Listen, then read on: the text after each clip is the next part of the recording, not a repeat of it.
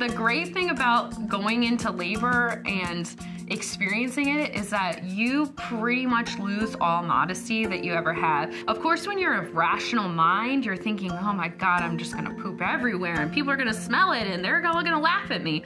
But when you're in the moment, when you're going through that, you don't care. I mean, at some point, you lose all your clothes. You just rip it off. You don't want them on you. You don't take. You just bare naked.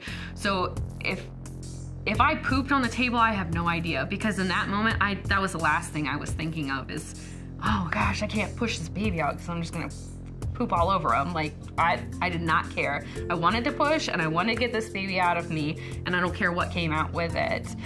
And even with Lincoln, I was in labor. I knew he was coming. And my mom took the girls and I said, let's go to lunch. And we went to Mexican and I stuffed myself full of Mexican food. And I don't care if that all came out while I was pushing him out, because it didn't matter.